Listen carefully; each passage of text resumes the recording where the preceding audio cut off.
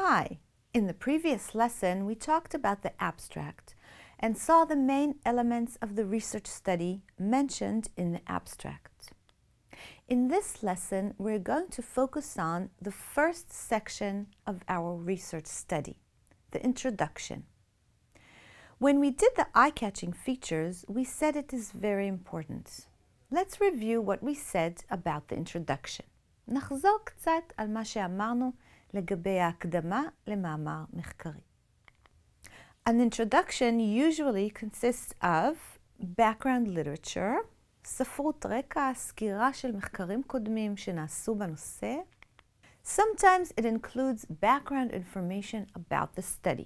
לפעמים יש גם רקע רלוונטי על המחקר עצמו. It has rationale, הרציונל של המחקר. Hypothesis or research question, השערת המחקר או שאלת המחקר. And the purpose, מטרת המחקר. So, in this introduction of the research text, we will look for these elements. Let's look at the introduction. We will skim this section first by reading the first sentence to get an idea of how the writer begins this section. Let's zoom in on the first sentence. Does the phenomenon of leadership, as manifested in adults, also exist among gifted children? This is a question. It sounds like the research question. It sounds like the hypothesis and purpose that we saw in the abstract. Remember? The aim of the study was to determine whether characteristics of leadership identified among adults also exist among young gifted children. And the results confirmed our hypothesis that the characteristics of leadership identified in adults do exist among gifted children. אז ראינו שהמחברים אומרים שהם רוצים לבחון האם תכונות המנהיגות שזוהו אצל מבוגרים, כנראה במחקרים קודמים, גם קיימים אצל ילדים מכוננים. But if we go back to the first sentence in the introduction, we see the question continues. And if so, ואם כן. So we have another question. What are its typical characteristics? מהן המאפיינים או התכונות הטיפוסיות שלה, של המנהיגות?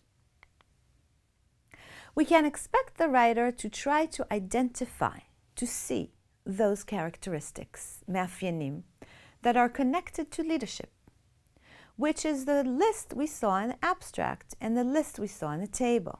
We already know some of the answers. יש כאן נקודה מעניינת. בוודאי שמתם לב שיש כאן הרבה חזרות בטקסט. האבסטרקט למעשה גילה לנו את הפאנץ' ליין, את השורה התחתונה. אנחנו יודעים שהתשובה לשאלה היא כן, זה מה שראינו באבסטרקט. המחברים לא מעוניינים להשאיר אותנו במתח. מי שקורא את המאמר המחקרי רוצה בעצם לדעת את הפירוט. איך עשו, מה מצאו, או איך מסבירים את הממצאים. כל אחד לוקח מהמאמר את מה שהוא או היא צריך או צריכה. Let's go back to our introduction section.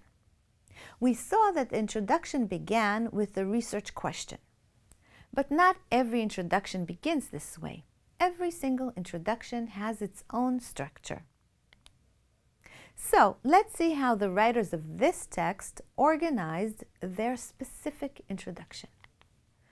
First, we will skim the section. So, skim the introduction, paragraphs 1 through 9, and read the first sentence of each paragraph. In which paragraph can you see each of the following elements? Background information about the study, background literature, hypothesis or research question, purpose, and rationale. We already saw where the research question was. It was in paragraph 1, so we can mark this paragraph 1. Take some time to do the rest. Press pause and come back when you're done. You're back. Let's see what you've done. Let's go straight to the first sentence in paragraph 2. Our follow-up study. What is this about? It sounds like background information. So let's go to paragraph 3. In recent years, we have devoted more attention. It seems like in this paragraph, the writers are still talking about the same topic. They are focusing on what they have been doing more recently. Let's go to paragraph 4. To our mind, promoting leadership qualities in gifted children is of particular importance. Is of particular importance. חשוב במיוחד. It sounds like the rationale. Why the researchers thought it was important to do this study. Let's go now to paragraph 5. However, our experience with gifted youngsters, Landau, 1990, we see that this is more background information about the study with the writer's name, Landau. So we can put the paragraph number in the right place. Let's continue to paragraph 6.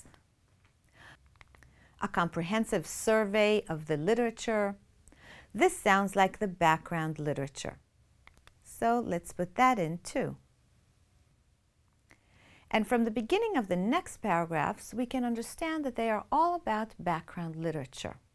Let's see this. In paragraph 7, as a result of checking the literature. In paragraph 8, in his survey of the literature. And in paragraph 9, we see Hollingworth, 1926, wow, found that. כשאנחנו רואים שם משפחה של מישהו בסוגריים, אנחנו יודעים שיש כאן הפניה לטקסט שכתב. מאמר, מחקר, ספר. Let's put all those paragraph numbers in the box near the background literature. So with this, we finished the skimming. But it looks like we did not find the writer's purpose. Sometimes, if the writers write a clear research question or hypothesis, like in our case, they don't write a purpose. Because many times the purpose is to answer the research question. And in any case, it can be inferred, אפשר להסיק את זה, from the research question. On the other hand, we might find it in the first paragraph. We don't know everything from the skimming. We didn't read the text yet. So we will put a question mark here. Now, we will not read the whole introduction, but we will focus on some of its elements. We spoke about the research question. The writers add some background information that is important for us to know for later stages in the study. Let's look at paragraphs 2 and 3. The writers explain here about the studies at the Institute. הם מספרים קצת על הלימודים במכון לילדים מחוננים. They say that they made changes in the curriculum. הם עשו שינוי בתוכנית הלימודים. So, our question is, what change did the writers introduce in the Institute's program for gifted children? Read paragraphs 2 and 3. Press the pause and come back when you're done. You're back. Let's see. In paragraph 2, the writers explain that they made a follow-up study in which they asked those who were at the Institute 16 years ago questions about the program. הם איתרו אנשים שבעבר 16 שנים קודם לכן השתתפו בתוכנית שלהם ושאלו אותם על התוכנית. And what did they see? They saw that in their responses to our questions, these individuals themselves suggested that, אותם אנשים אמרו ש, the Institute put greater emphasis on training gifted children to become leaders. In the first sentence of paragraph 3, we see, in recent years, we have devoted more attention to the issue of leadership. And this continues.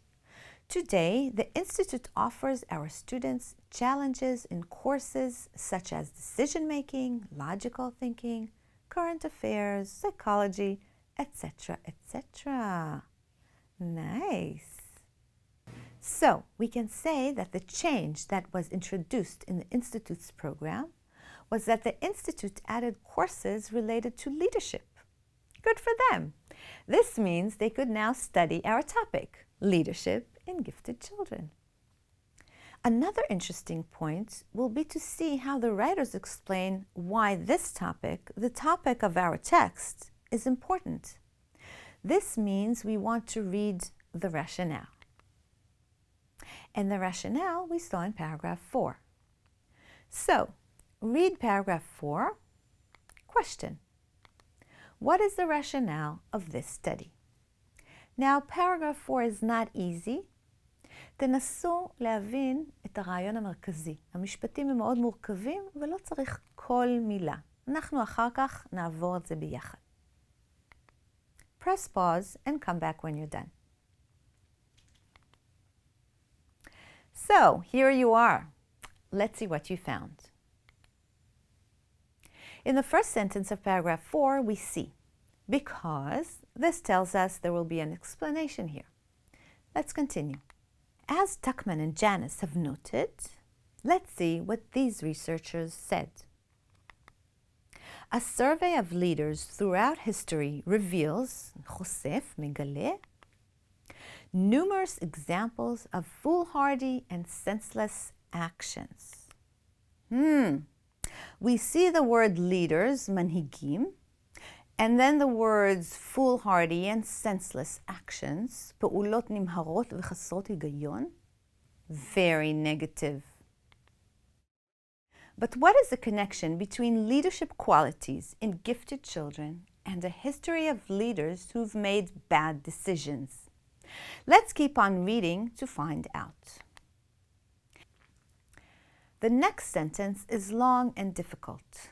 We will use two strategies to understand it. Noticing the marker of contrast, מילת ניגוד, and looking at the sentence structure, מבנה המשפט. It starts with, whereas, it's a marker of contrast, בעוד ש, אנחנו מצפים שהמשפט יהיה מחולק לשניים, בעוד ש x יש לנו את y. Our sentence starts with whereas in the past, so we are expecting in this sentence a contrast to the past. And we see in the future. So now we have two parts, in the past and in the future. Let's start with what happened in the past. Whereas in the past, such actions may have caused these leaders to work against the best interest of their own countries. So those leaders we spoke about before were working against the good of their own countries. But in the future, when life will be much more complex, it's a clause. We can put this in parentheses. אפשר לשים את זה בסוגריים. In the future, the placing of advanced technology in the hands of leaders, בעתיד, ההצבה של טכנולוגיה מתקדמת בידיים של מנהיגים, הוא, ש, עכשיו יהיה תיאור של המנהיגים, who lack the knowledge or ability. כלומר, אלו מנהיגים שחסר להם ידע או יכולת. בואו נדלג קצת, זה משפט ארוך. Let's go to the verb of the sentence. Could lead to. יכול להוביל ל. אנחנו כבר מתארים לעצמנו איזו קטסטרופה זה יכול לגרום. A disaster greater than any mankind has known. וואו. כלומר, זה יכול להוביל לאסון. לסיכום, יש לנו היסטוריה של מנהיגים שגרמו נזק בעיקר למדינות שלהם. אבל בעתיד, בעזרת טכנולוגיה מתקדמת, מנהיגים לא שקולים עלולים להיות הרבה יותר מסוכנים לעולם כולו. עכשיו, הטקסט הזה נכתב ב-91, אז העתיד של הטקסט הזה הוא כבר כאן. The future is here. Now, how does this connect to the rationale? We can infer the rationale from what we know until now. אפשר להסיק את הרציונל. We can say that leadership qualities in gifted children are very important, so that our future will not be in the hands of foolish and senseless leaders. This explains why it was important for the writers to mention the leadership course for gifted children. We are ending our lesson. We did a lot. What did we learn? We learned what elements the writers presented in their introduction, like research question, background literature, etc. We read the research question and saw that it had 2 parts. We learned some background of the study, that the children took leadership courses, and we learned the rationale of this study, how important it is that our future leaders will be able and responsible. How did we learn this? By skimming the introduction and by choosing some important elements of the research study. In the next lesson, we will read the next 2 sections, which deal with the method and the results of this research study. So, see you there.